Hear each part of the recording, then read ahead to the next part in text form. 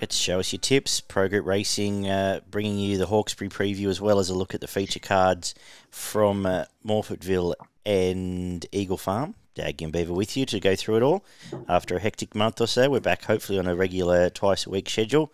Check out progroupracing.com.au for much more. Sign up their subscription service there and you'll receive all this in your inbox free every week. Beaver, how are you? Mate, I am good as gold. Off a freshen Can't up. complain at all, mate. Pretty good after a freshen up. All's good and well with me, mate. Very good. Good to hear. Getting through a busy time of year in the the racing sales industry, so hopefully a bit more time to get back into the form now that's come out the other side. But we'll kick off tomorrow looking at Hawkesbury first, a 10-race card, which is going to be on a softish track. The rail is true. Look, I'd want to see him making ground before I start looking too far away from any leaders, I would think, Beaver. Yes, I think that's right.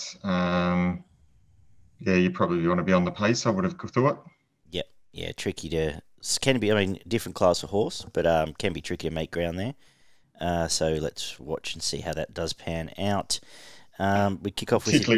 Particularly when the track's a little bit soft. 100%, yeah, exactly. So we kick off with the 2-year-olds over the 1,400 metres, though. How are we going to start the day?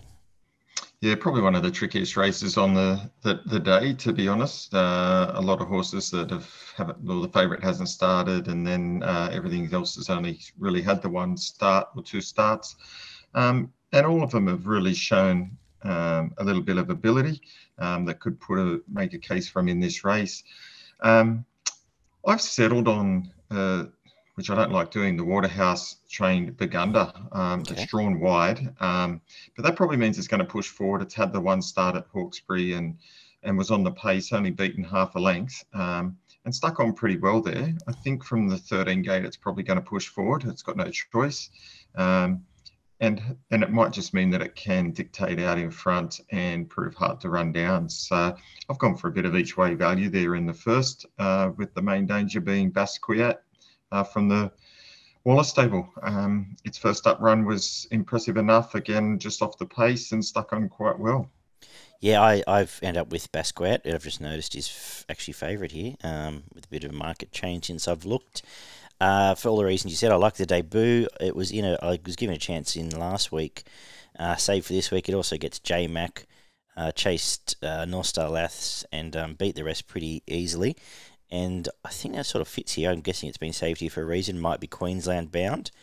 And I like the way it sets up here. And I like what you've said with Burgunder, who's going to have some map favours here. I think it does go forward. Josh Parr, Waterhouse, Wide Gate all seem like ticks. So I think it's not a bad way to start the day. And at least we'll get an indication of how the track's playing. Yeah, 100%. Race 2 is the Highway. There is a Masara runner here. Is that where you're just diving into, or you've looked at this at all? No, I haven't dived into that one, mate. So, to your disappointment. No, I've gone for Hardware Lane here from the Beer stable. Has a pretty good strike rate, this stable. It's going quite well at the moment. This gets McDonald aboard. Drawn the right gate. Again, will probably push forward. It won a really nice race last preparation. It's maiden by 6 lengths in Albury, and then they took it to Moonee Valley, which it led up and caved in a bit. But even as its first start, it started in a listed race at Caulfield. So I think they think this has got a bit of ability.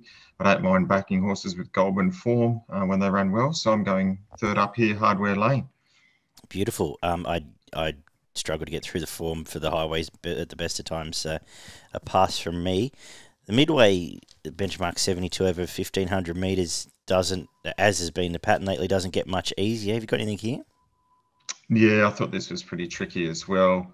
I did, if I was going to have a bet, I was going to go for the 17, Divine Breath. Only just got pipped by French Bonnet last start. I think the barrier changes just gives Divine Breath probably that little bit better luck and run in transit, and may mean it can turn the tables. Yeah, but this is an open race. Yeah, I actually did do the form on this, and I still had no idea. Wide gate, Josh Parr again, French Bonnet off the win. You've mentioned that form line. So I don't. I think there's a bit of a tail, but then I don't know where I want to then go. Short's coming Well, back that from the was group it. race, so I don't. I mean, I don't quite know Yeah, where I that'll thought if you were fit. looking for something around 20s, Achira could be a bit of a smoky. Two starts back, it ran in a Group 3, and prior to that, it won a nice race at Rose Hill against Speeding Fantastic Baby. So it can run well. And then last preparation, it did run in Group 1 and Group 2 races. So again, a horse that they probably think is not the worst horse going around. So around 20s, it could be a bit of a knockout in this midway. Yeah, cool.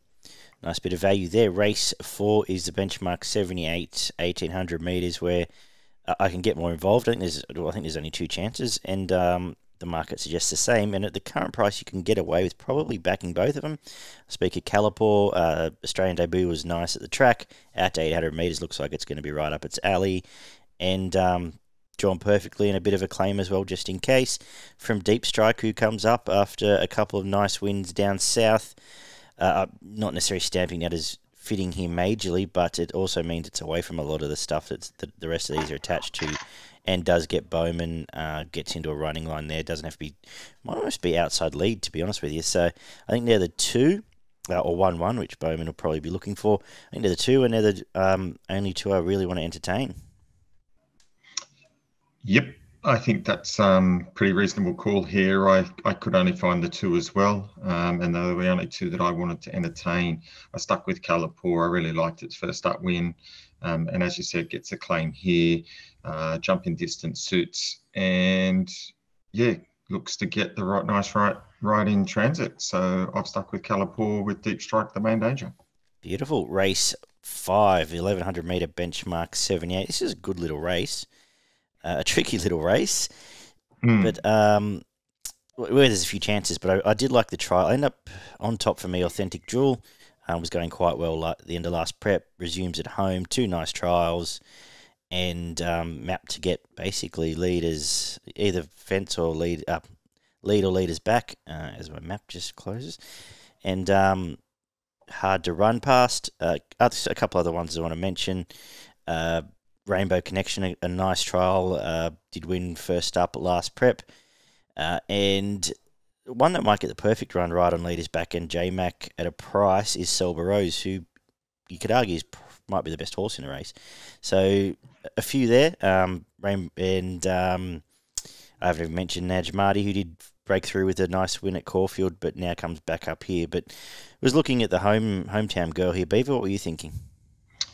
Yeah, so I think it is an interesting race. I think it's really open and there's plenty of chances. I think what's going to be really tricky here is how does the Speed Duel start off up front, because I think Queen Bellissimo is a huge chance as well. It goes really well for it first up, and it'll show speed as well, and particularly from that gate. So gate 13, it just depends how much it has to be used up to get across the field here, I would have thought. I think it's a major player.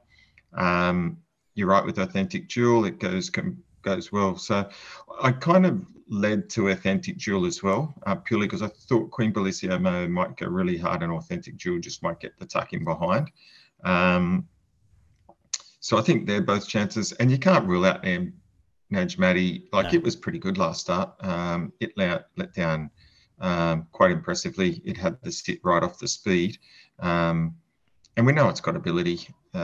So I couldn't rule it out in a race like this. So huge watch on it. So I kind of had the 3, but I went for Authentic Jewel with a watch on the other 2. Beautiful. Race 6 is the Hawkesbury Gold Rush over the 1100 metres. And as well, where, look, I set out wanting to try and find 11-11, you get with it, but ultimately, just Malkovich has every advantage here. Has the right draw, has the right run, there's no other pace, right jockey, loves a little bit of cut out of the ground. Just everywhere you look, there's a tick for him. So I had to put him on top, as the market suggests. Very interested to see how 11-11 and Tycoonist resume, because I assume they'll probably head to Queensland for some of the, those mid-card races up there. Yeah, I said it on Malkovich as well for exactly the same reasons. Everything sets up in its favour here. Track, it's 1 from 1, goes good at this distance, looks to get control of the pace here, has been running in, top group company races. And the other two main dangers have a pretty average first up record. They generally don't go well first up. 11-11 hasn't won in 7 tries, and Tycoonus hasn't won in 5 tries first up. So I suspect they'll be better for the run. And given that, Malkovich might be just a bit too nippy. Yep. Race 7 is the Group 3 Hawkesbury Guineas, 1,400 metres. Mr. Mozart heads the market. How are you playing it?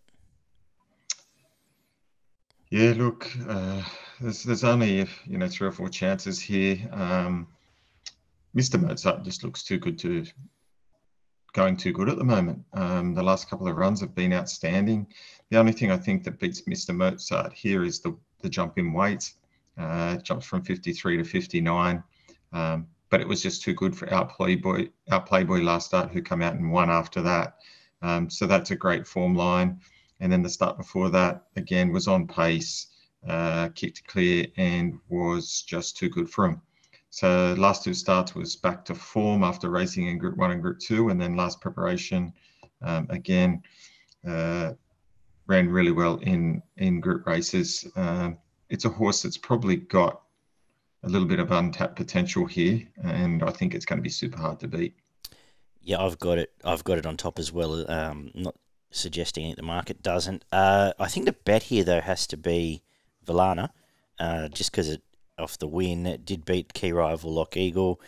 I'd want to see him making ground, because there's a very good chance nothing makes ground, and Mr. Mozart might be almost a good thing. But if we are, Villana loves a wet, off a win, off 2 wins, and you get an each-way price. I think it has to be second pick, Lock Eagle third, and I think there's a gap. I'm happy to pretty much, pen the rest as chances for now. So again, a good betting race. Yeah, I just look at this, and I look at, and I always say that you got Mr. Mozart, who's been winning group races, and the others have, Lock Eagle, a couple of starts back, won its maiden, and then a midweek at Warwick Farm. So and also, if you sort of, which I have been saying, if you say the 3-year-olds are no good, well, pretty easy to then avoid, aren't they? Yeah, that's right. So it is a big step up in class. So while it's had good form, Mr. Mozart is flying at the moment in group races. Yep, no arguments at all. 1,300 metre Hawkesbury Crown is the next on the card for the girls. What are you doing here? Yeah, this was really tricky. Again, a tough race. I really wanted to find Never Talk and Jump the Broom, but from gate 14 and 16, I think they're going to have to go all the way back, and they're going to have to give some of these other horses a big start. And I just don't know whether that's going to be doable. So you're going to have to watch the track. If you can't make ground, then it's going to be really hard for those two, which kind of brings you back to Brookspire. It's going to jump. It's going to be on the pace, just sitting off speed. And if you go back to its form last preparation, it was a hot favourite in some pretty decent races, racing against the likes of Expat. So it started 2s on in the Gold Coast, Group 3 up at Gosford, and then went to Gold Coast and was only just beaten by Snap Dancer, was well in the market. I thought its trial was really good. Fantastic, yeah, really good trial. Yeah, I think it's going to be super hard to beat in this. Yeah, it's on top for me. J Mac Waller, according to the New South Wales maps, it's going to be, fall back in the running line, so just a perfect spot. And a lot of these other classier mares just have been out of form.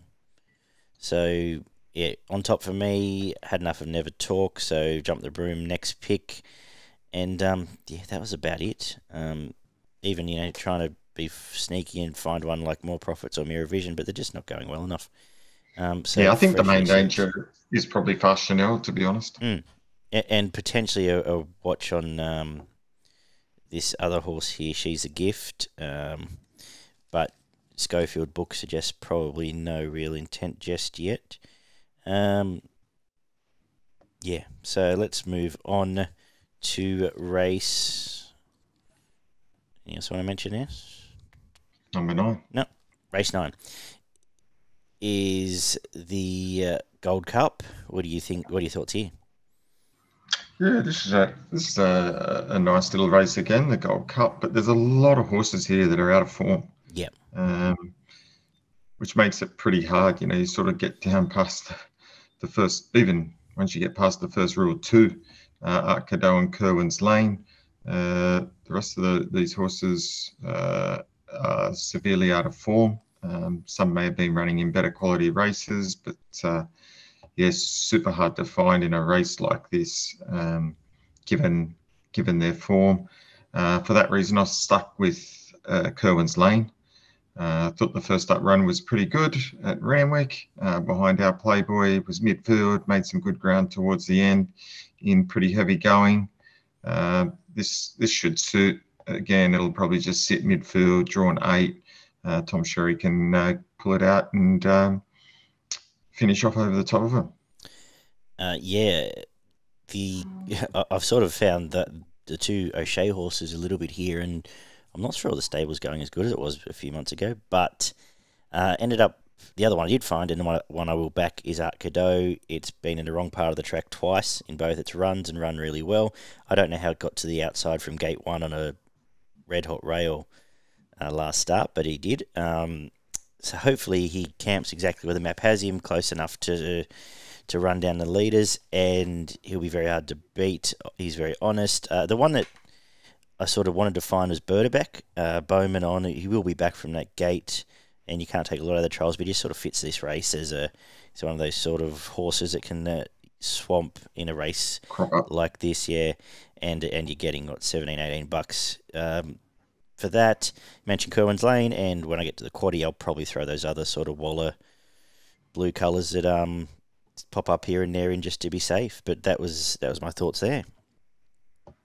And we could finish the day with a 1300 metre benchmark 78, where I will finish the day with the unbeaten one, Norwegian Bliss. Impressive return, gets another race where he gets to pretty much get a lot of control of the pace. He probably sits right on Vranelli up front, and I think it's another one that's better than 78 grade and J-Mac sticks and hard to beat. Your thoughts? Yeah, I thought exactly the same. Can't see any reason why it won't be 6 from 6. The first up run would have done it the world of good. I think will strip fitter out of that, so that's going to be a benefit. I think the extra 200 metres up to the 1300 is right up its alley. It'll sit up on the pace. It's fairly bomb-proof, hard to beat, and yeah, I think that's probably a nice little bet around the $3 mark. Am I crazy? Was Francesco Guardi like $2.50 last week when it was scratched, or the week before? I think that's or am I thinking about the horse? It's now 30s. What I'd like, that was anything I couldn't get. Gate, what they said, gate 20 first up. It was, like I said, resuming short price, unless I'm thinking of another Waller horse. Anyway, I might have something on that just as a saver. And a couple other bits and pieces. Night and Power's been sort of one we found here and there, not to any great effect. But anyway, let's get to. Am I still in a Hawkesbury quaddie? The Carnival. Yeah, you are. All right. First leg, 1 Mr. Mozart, 5 Valana, 6 Lock Eagle. Second leg, 8. 8. She's the Gift. 10. Brookspire. 11. Fashionelle. 15. Jump the Broom. Third leg, 2 Berdebeck. I believe so, you went out. 10 a Tissue, 11 Art Cadeau, and 17 Where He Falls. And we'll come home with 2 Night of Power, 3 Norwegian Bliss, 4 Francesco Guardi, 11 Oceanic Flash, and 12 Grand Remore. to wrap up the quaddie. Now for progretracing.com.au, your best and value at Hawkesbury. Yeah, my best comes up in race 7, number 1, Mr. Mozart, around the $2.50 mark. And my value bet is race 2, number 6, Hardware Lane. I think you can get probably around the sevens. Hardware in the highway of the value for Beaver. I'm going to make my best Calipore and my value Art Cadeau for the card at Hawkesbury. So for the rest of the show, we're just going to touch on the features at Morphettville and Brisbane. Let us know if you'd prefer us to stick to full cards or happy for us to sort of float around while we're all around Australia. As we get towards days like the Stratty, though, Beaver, I guess we'll dive right into the Queensland form. Let's go to Morphettville first, where we kick off the quaddie with race 6. The Chairman's Group 3 over the 2,000 metres for the 3-year-olds. Any thoughts on this one? Yeah, nice little race here. Some travellers here coming over from Melbourne and a couple of the locals as well. I've stuck with the favourite, Harley Movin'. Really like the way that this horse is going at the moment. Was outstanding just off the pace last start in the listed race. Just sat off the pace and blew him away by 4 lengths. That was off another win prior to that, where it won just as convincingly. And then, prior to that, over a mile, it flushed home behind a pretty good field. So it's been finishing off its races really nicely. I think it's super hard to beat. With the main danger, Jungle Magnate at double-figure odds. I thought it was really good first up. And its run last start wasn't as bad as what it looks on paper. Tailed right out and finished off nicely. It was only 3 to 4 lengths off Son of Emperor, who is in this race, but gets a little bit of a weight relief there. And I think this would be it'll be more suited here. I think it drops 1.5 with Son of Emperor, goes up 3.5. So it meets at 5 kilos better for only being 3 to 4 lengths off it. So at the weights, I think it could beat at home some of those horses, and you're getting double the odds. So I like Harley Movin', and I would save on Jungle Magnate. And you're getting Damien Oliver. Correct. I've got nothing more to add. It's exactly the way I saw the race. Harley Movin' will smash Daisies, who we both have an opinion of, and is in the market when we get to the Oaks next race. And couldn't have been more impressive. So very hard to beat here. And you covered off Jungle Magnate perfectly. The Group 1 Australasian Oaks over the 2,000 metres for the fillies is up next. Good race, again. Interesting race here. I have put Mac and Cheese on top. Just got chopped out at just when I was just about to really hit the line, chasing My Whisper last start. I like the fact it's drawn gate 18, and hopefully it'll suit this horse that needs just clear air to wind up and can hopefully come down the outside if the track's allowing it to do so. It's $11, and I think that's a fair bet. The market suggests My Whisper, the obvious danger, unbeaten this prep and did beat Mac and Cheese home. And the forgotten horse here is Barbed Raider, who gets a wide gate, gets Craig Williams, and you just forget the Sydney run on the bog and behind Emily, and treat it off its runs before that, which fit perfectly here. And again, it's double figures. So they were the 3 I had. A couple other bits and pieces of horses that are going quite well, but they were the ones for me. Beaver, how do you see the race? Yeah, look, I was a bit disappointed with Mac and Cheese last start. I don't think it's settled, and that worries me a little bit, stepping up in distance, I think. And the other horse, My Whisper, sat 3 wide the whole way and still let down and went away from it at the end and still looked like it had plenty in the tank. I thought it was an amazing win. I backed Mac and Cheese in the race, and Mac and Cheese was kind of, it was pulling a little bit, but was sitting behind My Whisper. And when My Whisper was 3 wide, I thought, we'll go past this. And when they Whisper let down, it kicked away from Mac and Cheese. Yeah, it might have got a little bit chopped out in its run, but I just don't think it was going as good as the other thing. My Whisper's got gate 3 here, Mac and Cheese 17. Yeah, I've got My Whisper on top. I thought it was just dynamic last start. There was a lot to like about its win. couple of others. I think there's a Glint of Hope is a huge chance in this. It was almost, well, started favourite in the race by Son of Emperor, that Son of Emperor won last start, and I thought it ran home really nicely. I think the step up in distance will suit.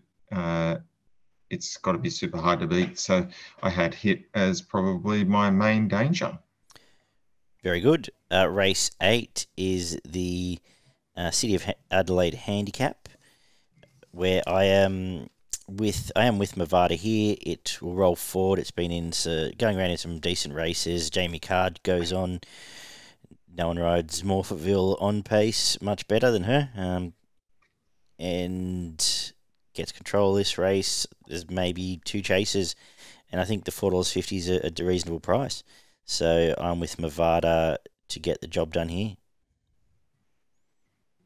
Yeah, look, I'm not sure I agree. I think Struck By will probably take control. Okay. And I don't really hold the Oakbank form. I've kind of put a little bit of a line through it. And I think his run at Oakbank was pretty good last start, but it's an interesting track, and it's up and down hills and outside fence and outside fence, and it's a little bit all over the shop. Prior to that, it started favourite in that race that Zoist won last start, but still wasn't far off him. I think it can probably take a good sit up front here, control the pace, and could be hard to beat. And I thought there was a real good knockout chance in One More Jack. Goes well at this track, and yeah, hasn't been won really well 3 starts back at Murray Bridge. Probably didn't do its best at Morphettville, but wasn't the worst again in the same race at 26s against Zoist last week. So had form in this field, so around the 20s mark is a sneaky knockout chance. Beautiful. So Struck By on top. Race 9 is the benchmark 78 over the 1,300 metres, which will be run on the Parks track. What are you doing in this one? Yeah, I didn't really know a lot about this one. This was super tricky. I settled on Trip. Yeah, I liked its last run. I thought it was a pretty good run, Trip. But so did I. And I think it probably comes across this field. Got the 56.5, and hopefully can lead these and kick strongly in the straight and hold them off. Yeah, I thought the same. Led them up last start and was just nabbed not far from the line. But, it feels a bit like it could be one of those ones where everyone's on Jamie Carr in the last and everyone cheers. But happy to be with Trip each way at Morphetville. Where are we doing quaddies for you? Do you want to just save it for Queensland? Mate, I'll save for Queensland, and I'll let you do Morphettville. Whatever we just said. Put them in a quaddie. I hadn't thought about it. Okay, I'll go through it. Do you want to? No, yep. We don't have to do one all the time. But if you want, I've got one, mate. Perfect. I've got one here. So in Morphettville, first leg, I'm going to go number 2, Gun Deck, number 3, Jungle Magnate, number 4, Harley Moving, and number 11, Polani. In the second leg, I'm going to go number 3, Daisies, number 6, My Whisper, number 7, Mac and Cheese, number 8, Mammonia, and number 10, Glint of Hope. In the third leg, I'm going to go number 3, Morvada, number 8, Zoist, number 9, One More Jack, number 10, Struck By. And in the last leg, I'm going to go number 7, My Boy Birmingham, number 8, Trip, number 3, Extra Time, and number 16, Wild Imagination. Beautiful. And you got a best in value there? Yeah, mates. My value bet comes up in race 9, number 8, Trip. And my best comes up in race 7, number 6, My Whisper. I'll make my best. Harley moving, and my value Barbed Raider in the Oaks. As we'll cover off the Queensland black type stuff to wrap up the show. Eagle Farm, of course, don't forget to check out Progress Racing for all their news. Give us a like and subscribe on YouTube as well, and leave some commentary leave some commentary below on your thoughts and what you might prefer from us, whether you'd like to see some full cards as usual or just look at some of the features for the next few months as we head through the winter racing. But we kick off at Eagle Farm, soft track, and the first leg of the quaddie is a very tricky Class 3, but you've got a bit of a feel for some of these. A couple of your usual favourites are here. Have you got a feel for the race? Yeah, it's a good one, actually. It's got a couple of my horses in here that I don't mind, namely Pilatus. Yep. It's a horse that I like, and I'll be on it first up. Its first up form here is not great. It hasn't won, it's not a horse that wins a lot, which worries me a bit. It runs places, but its trial was really good. I hope it's going to be set for this for a really good first up tilt. Whatever it does, I'll probably improve on. We'll probably have to go back and fly home. But it's a good horse and has a really good turn of speed. So I've got Pilatus on top. Maybe the best is another horse that I do like. Previous form in Melbourne, now up in Brizzy. It'll probably sit pretty close to the pace, if not be the pace. So it might be hard to beat. I saw it similarly. The one just away from the market that I went looking for was Park Avenue.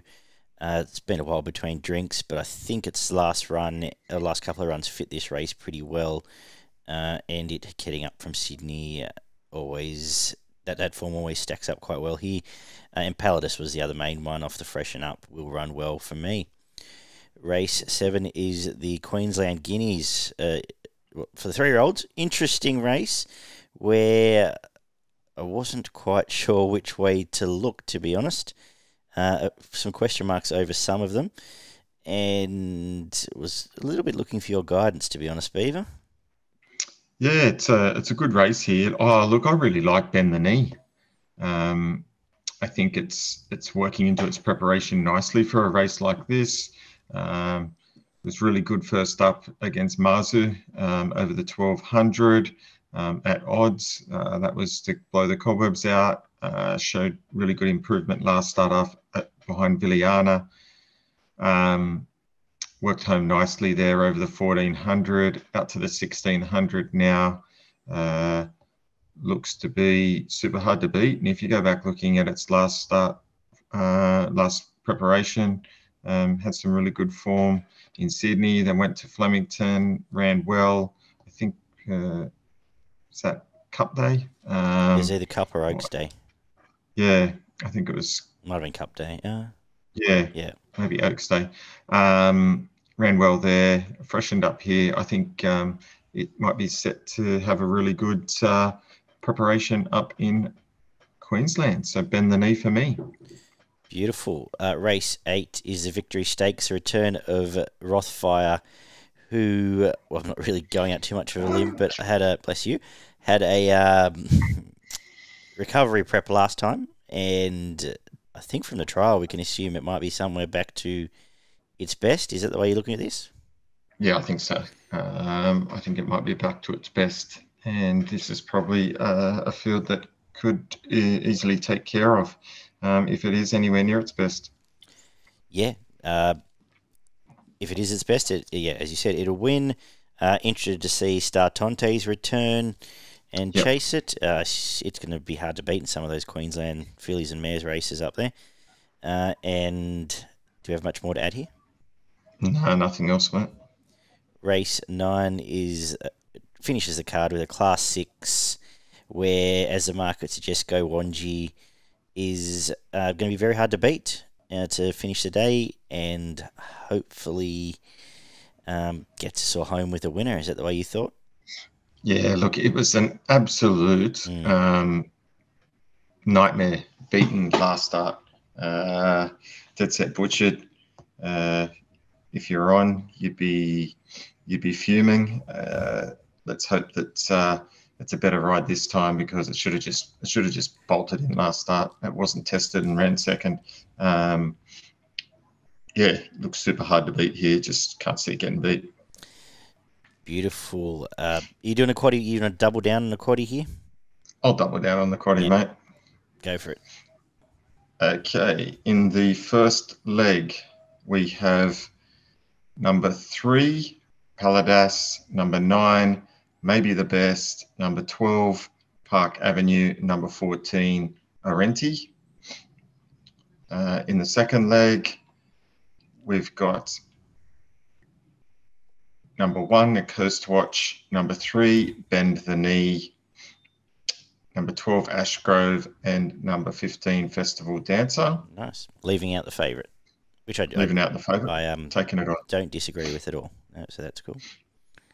Yep. In the next leg, I'm going number 3, Rothfire, and number 11, Star Tontes.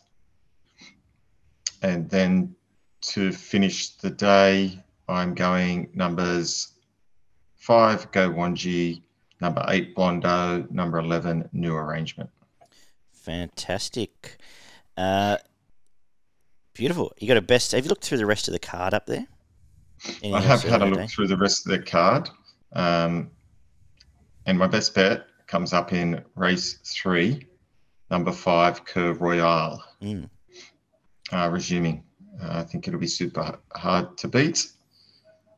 That's my best bet. And the other horses I like are obviously Go Wanji, Rothfire, and Bend the Knee.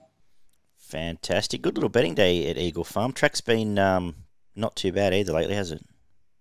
It's been okay. Yeah, it's not bad at all. Beautiful. And anything else around the rest of Australia? We're just saying off air we haven't had a chance to dissect Sandown too much. No.